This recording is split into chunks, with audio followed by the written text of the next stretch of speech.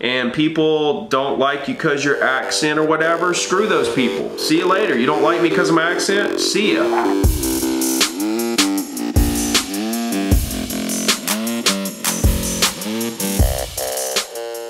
Hey, Ricky. What's up? Hey, what's up, bro? How are you, bro? I'm very good. I'm good. Yeah, man. Camilo here. We're working on a for sale by owner, trying to get it. Oh, okay. Okay, cool. You got a second? Yeah, of course. Cool, man. So, I was talking to Camilo the other day, and he didn't tell me exactly what was going on, but he said you were having trouble with something. What's going on?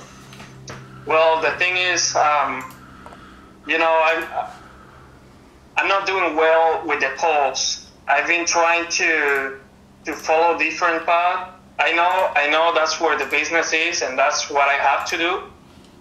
But you know, I've been trying to do all these other things, trying to go on social media, trying to run ads, because that's what I used to do before I got into real estate. That's what I'm an expert in. So I've been working on that. I haven't given enough time to cold calling. That's where the problem is. And I know that's my weakness. So are you having any luck with the social media? Not yet. I have a lot of time, and I'm full time here. So I will do both. But I was a little I wasn't focused on cold calling. Okay. I mean, yeah. my advice right off the bat, before we get into maybe what your problem could be with cold calling, is the fact that you should be only cold calling right now. And once you get business and momentum and deals going, then spend a little time with social media. You're doing it backwards. Calls are where it's at. So tell me your problem with calls. Well, I don't know. I'm coming from, well, I'm not a salesperson. I never was a salesperson.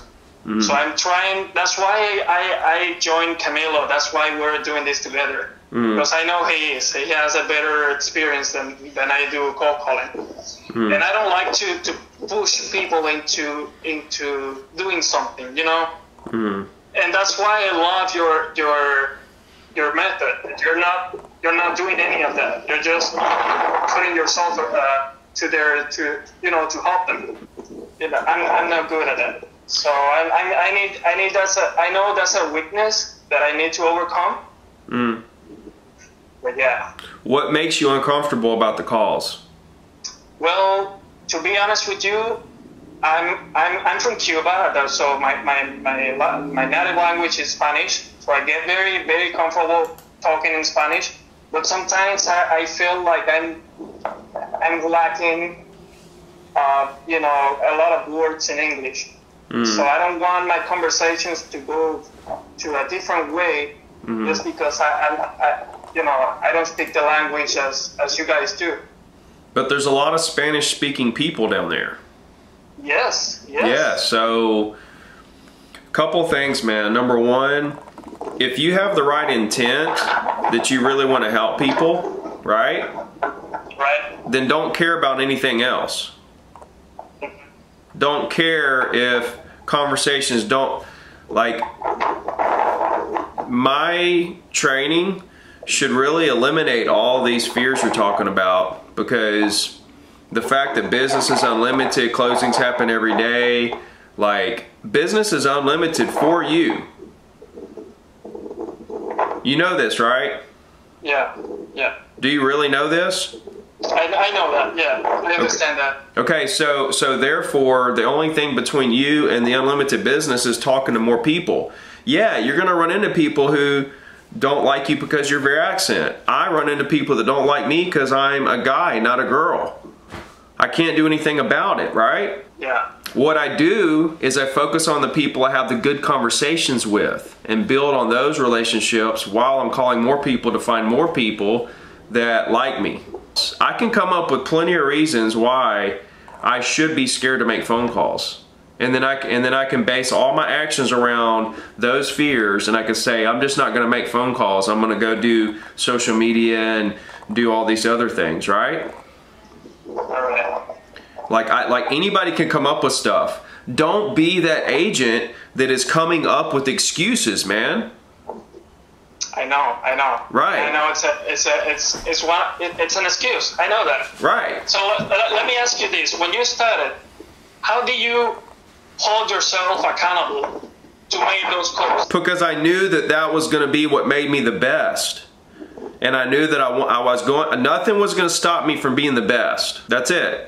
I either wanted to be the best and I was going to make those calls, or I was not going to make the calls and I wasn't going to be the best. And that was the end of the story.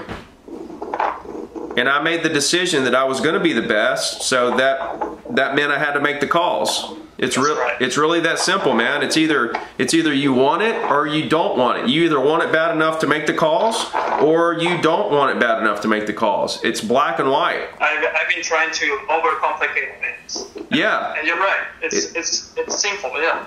Very simple. Everything is a lot more black and white than you think. And dude, if you call people and people don't like you because your accent or whatever, screw those people. See you later. You don't like me because of my accent? See ya. The next call is going to be somebody who loves you.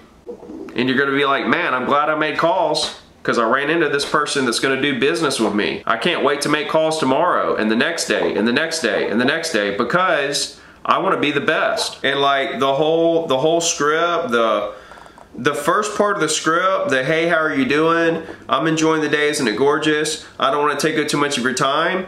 Those three things are designed to make them feel so comfortable with you that on the back end of the conversation, they give you their email address. You got to do it. You got to put all these excuses in a box and throw them away. You're right. I have the same excuses. I mean, I could definitely say all kinds of stuff. It's all how you look at it. So get all that out of your head, man, and just realize that 10 to 20 to 30% of people you talk to are going to love you, and that's going to be your database. And the 70% that don't want to do business with you for whatever reason, that's fine. We're going to concentrate on the 10, 20, or 30% that do want to do business with us. The problem is you're making 100 calls, you're talking to 10 people, and you have one good conversation and 7 bad ones, and you're thinking to yourself, man, this sucks. Yeah, it does suck. Going through the grind really sucks. But at the end of the day, if you had one good conversation a day for a year and you had 365 people that loved you, that is a ton of business. Each person is 10 to 20 deals. So if you have one good conversation of somebody you never talked to, just one, if you make 100 calls and have one good conversation, you did 10 to 20 deals that day. And you're doing 10 to 20 deals every day. And within 30 days, you're going to hit one of those. One people a day are going to do something now. Dude, it's out there, man. It's out there. I mean, it's a buffet. It's right there for you. Okay, so let me ask you a quick question. When was the time for you? When was the moment of your life when you knew that you had to make the calls? Because I don't know, do you like to make the calls at the beginning?